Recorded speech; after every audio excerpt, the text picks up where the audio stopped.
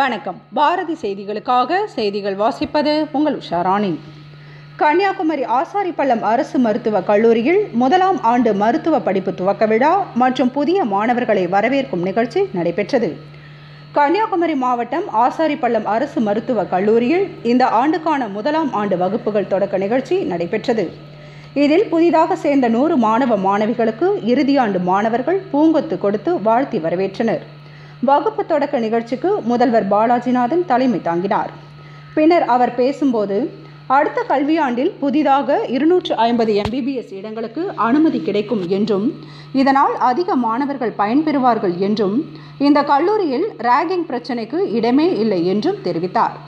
மேலும் மாணவர்கள் ஒழுக்கமாக நன்றாக படித்து இந்த கல்லூரியின் பெயருக்கு புகழ் சேர்ப்பதோடு இந்த சமுதாயத்திற்கு சேவை செய்யும் மருத்துவர்களாக மாற வேண்டும் என தெரிவித்தார். நிகழ்ச்சியில் உறைவிட மருத்துவ அதிகாரி ஆறுமுகவேலன், மருத்துவ கண்காணிப்பாளர் பிரின்சி ஸ்ரீகுமார் ஃபயர்ஸ், பெற்றோர்கள் உள்பட ஏராளமானோர் கலந்து கொண்டனர்.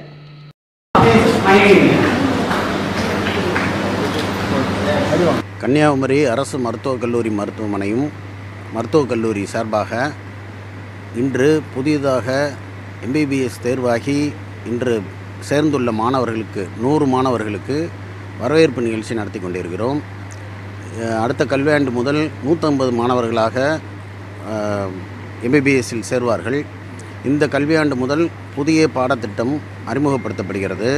மாணவர்களுக்கு மிகவும் எளிமையான முறையில் மெடிக்கல் கவுன்சில் ஆஃப் இந்தியாவின் அறிவுரைப்படி இந்த முறை இந்த கல்வியாண்டிலிருந்து அந்த நடைமுறைக்கு வருகிறது. 150 மாணவர்களையும், அதாவது ஃபைனல் இயர் மாணவர்கள், சீனியர் மாணவர்கள் வரவேற்றார்கள். இந்த வரவேற்பு நிகழ்ச்சி இப்போது நடைபெற்றது. மாணவர்கள் ஒழுக்கமாக இருக்க வேண்டும், நன்றாக படிக்க வேண்டும்.